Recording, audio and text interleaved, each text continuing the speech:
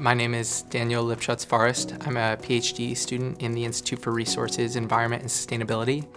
And I research the pathways that might enable cities to support more abundant and biodiverse nature.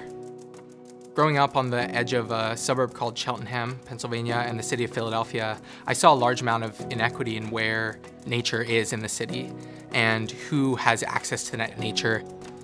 I wanted to know what could be done to enable more people to have access to nature and the benefits that it provides.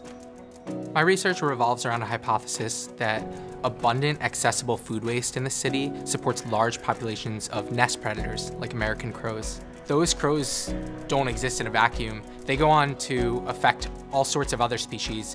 For example, American robins are vulnerable to nest predation by American crows.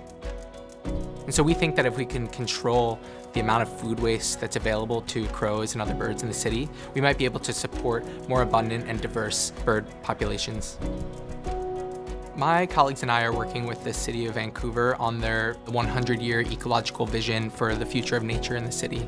We are hoping to be able to inform this plan with a few key interventions that might be able to support more nature, more biodiversity in the city and its benefits to people throughout the city, whether that be changing garbage bin designs or waste pickup schedules, and prevent some of these nest predating crows from being so abundant.